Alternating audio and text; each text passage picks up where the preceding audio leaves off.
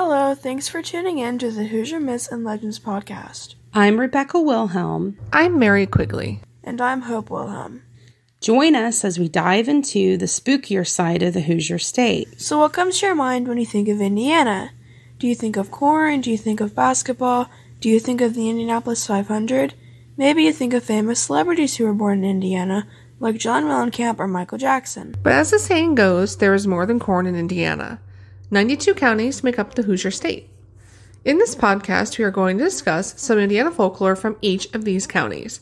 If you are into tall tales, ghosts, or spooky legends, then this is a podcast you are not going to want to miss. In this episode, we're going to discuss a legend from Knox County, Indiana. So Indiana has many legends of animals that are not really animals at all. Many of these legends go back to the Native American times, and these creatures are known by many different names, but they all share one thing in common.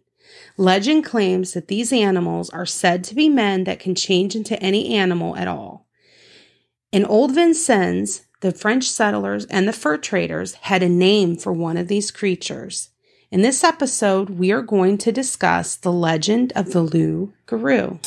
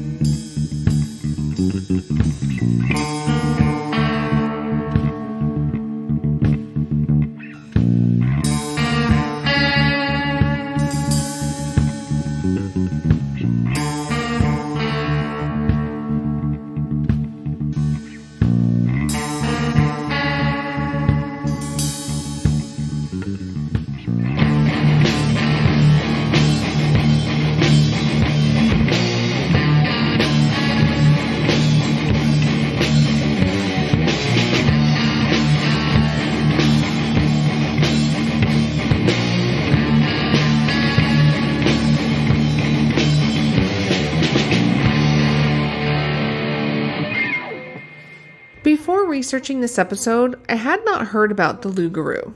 The first time that I heard about the Loup Garou was during my folklore class at Indiana State. I googled the Loup Garou. It says that Loup is French for wolf and Garou means werewolf. So the Loup Garou is a werewolf. Correct. Many areas around the world have legends of the Loup Garou, and these legends all seem to come from areas that have a lot of French history. The Loup Garou is more than just a werewolf, though. This creature is said to have the body of a man but the head of a wolf. In Ronald Baker's book, Hoosier Folklore Legends, one legend specifically mentions the Loup Garou by name. Yes, this legend mentioned occurred in Old Vincennes. It mentions this occurred in the area where the hospital is located today. Baker's version of the tale mentions a man by the name of Charles Vatchet. No date or year is given in Baker's version of the story. The only hint is that this took place before the invention of streetlights. Baker's legend of the tale claims that one evening, Mr. Vatchet made a decision to cut through the cemetery late one evening. So picture this guy walking through a cemetery. It's dark, no lights. Suddenly an animal jumps out at him. At first, he thinks that it is a wolf. When he looks closer, he realizes that the wolf has a man's body. Mr. Vatchet is carrying a knife, which he uses to cut the animal in self-defense.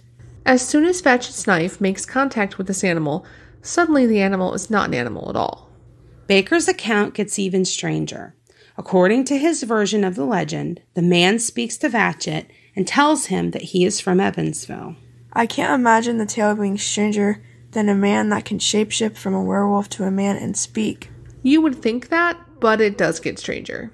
Well, apparently Mr. Vatchet claims that the man told him he had been cursed and changed into the werewolf creature. Cursed?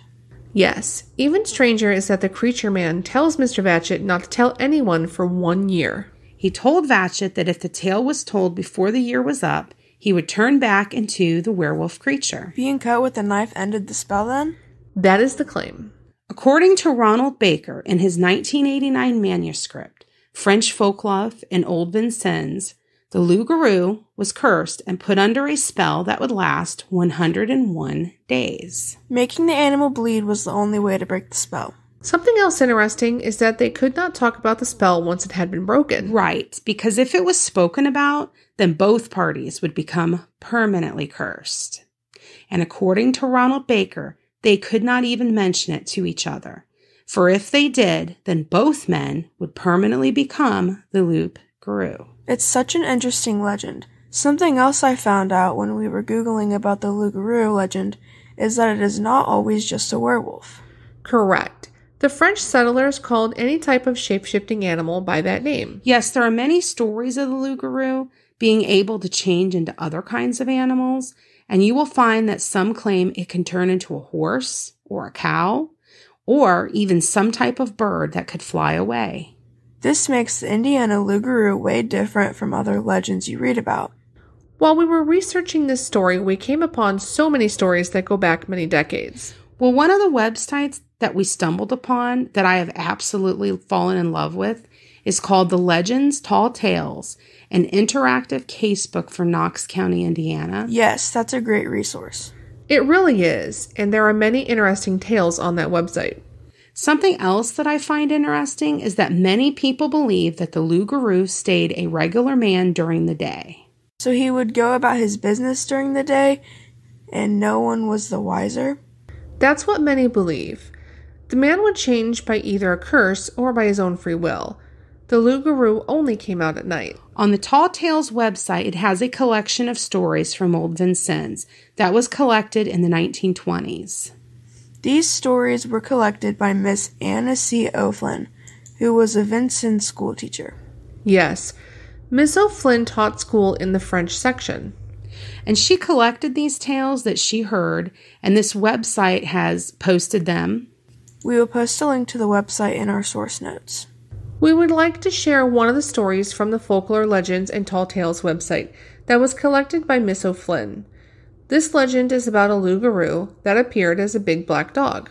So the story is told by a Vincennes man by the name of Pepe Boucher. And it begins with a man named Charlie Page, who is out one evening for a stroll. And the time period is back when the Native Americans were in Vincennes. The Native Americans knew Page very well. They respected Page and got along pretty well with him, according to Boucher. As the story says, Charlie Page was a man who, quote, was a daredevil kind of man who hunted in the woods and feared nothing. Page was also well known for carrying a big knife with him everywhere he went. The knife was very specific and unlike other knives of its time. It had a spring load that enabled Page to whip this out quickly if needed. Along his evening walk, a large black dog appeared before Page. This animal is unlike any other animal that Boucher has encountered. First of all, most animals get out of Page's way. This one does not. It snarls and growls at Boucher. Instantly, the dog leaps to attack Page by going for his throat. Man and beast struggle. Page begins to think of the stories of the Loup Garou. Page realizes that if this is a true Loup Garou, the only thing that can save him is to make the Loup Garou bleed. Page takes out his trusty knife and uses the spring mechanism to take it out quickly.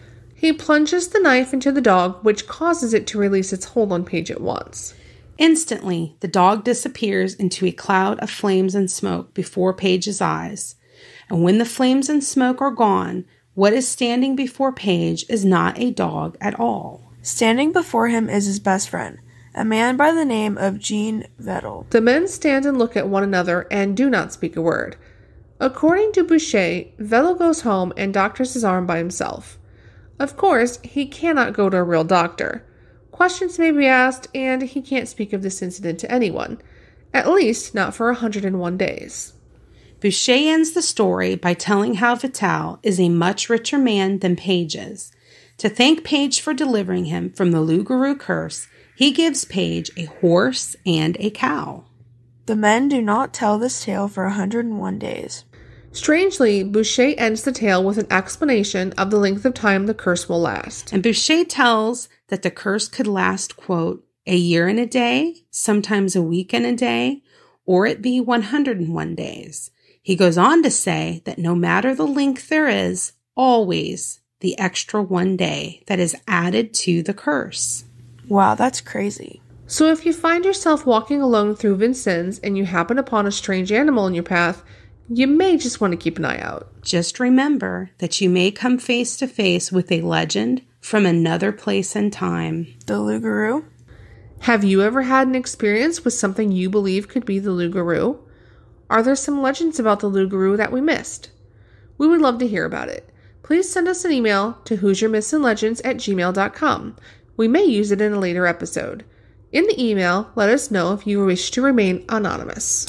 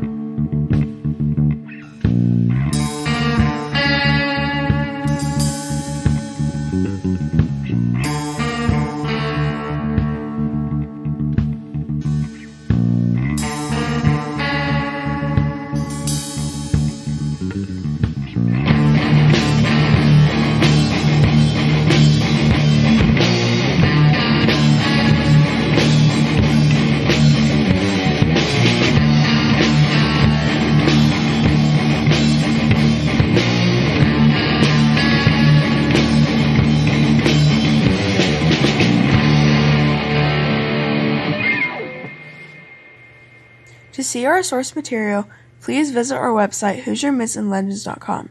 Please find us and follow us on Facebook or on Instagram. Our theme song was written and recorded by Wet Blanket. The song title is Taxidermy Race Car. Wet Blanket is frontman Joseph Carpenter, lead guitar Earl Wilhelm, rhythm guitar Joshua Carpenter, bass Parker Warman, and drums Christian Kittle. Thank you to all of our listeners for sticking with us. So sorry about the late posting of this episode, but we have all had a lot going on in our lives. My husband and my son have been dealing with some health issues that have kept me from writing as much as I would like to. I have moved into a new apartment and started a new job. I've been busy with being back to school and cheerleading. We appreciate all of the support we have received on our social media pages. If you like what you hear, please don't forget to give us a 5-star rating on whatever podcast platform you are listening to us through. Your comments and likes help others find us. Thank you for tuning in to the Hoosier Myths and Legends podcast. As always, stay spooky.